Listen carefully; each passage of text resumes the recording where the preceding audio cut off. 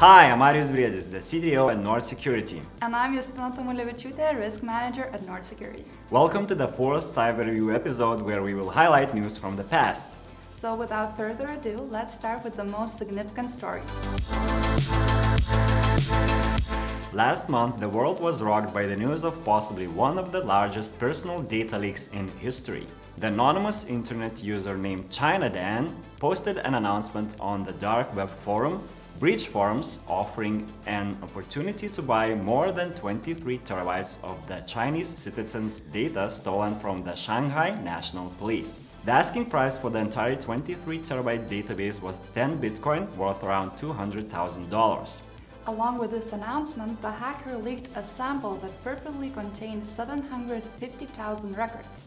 This data included names, addresses, phone numbers, and police reports.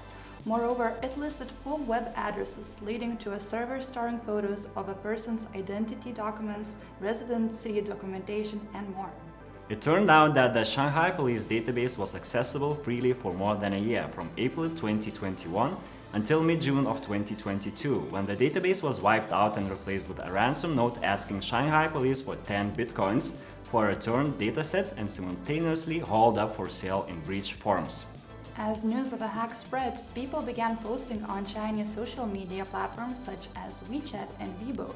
Unfortunately, since the freedom of speech and expression is tightly controlled in China, many but not all breach-related news, posts, mentions, and messages were removed. As of today, it is not entirely clear how the data was leaked, but some cybersecurity experts say that the leak has come from a misconfigured Alibaba cloud server that wasn't password protected. It is an excellent reminder that having a password, especially a strong and unique one, is a must. Unfortunately, it's not just China that had password-related issues last month. It seems like British Army also struggled with securing their login information. Indeed, the British Army YouTube and Twitter accounts were breached to promote cryptocurrency videos and posts related to collectible electronic art. Their Twitter account with over 366,000 followers was flooded with NFT-related posts and retweeted links to NFT giveaways. And on top of that, there was even a tweet saying, "We are attacking Pakistan." Meanwhile, the British Army's YouTube channel with more than 178,000 subscribers was taken in to promote cryptocurrency. The hacker deleted all the account's videos and replaced them with Tesla founder Elon Musk talks about cryptocurrency and video descriptions directing users to crypto scam websites. Soon after, the British Army confirmed the security incident and apologized for the temporary interruption to their feed. It is unclear who is behind the hacks and how exactly the breach happened. Some cybersecurity experts claim that it happened because of profile sharing among multiple admins, risky outsourcing, and a failure to update passwords regularly. Others speculate that a screen grab or a printout may have caused the incident. We hope your ongoing investigation will quickly shed light on the real cause of this incident and will help avoid similar accidents in the future. From here, let's move on to the last piece of news from the last month. July was shocking for Android users after cybersecurity experts discovered that dozens of apps available for download on Google Play Store were running malware. One of the malware discovered was Autolycus. It masqueraded as a camera, video editor, or keyboard apps that together have over 3 million installs and secretly subscribed users to premium services. Another bunch of apps discovered was distributing Joker malware.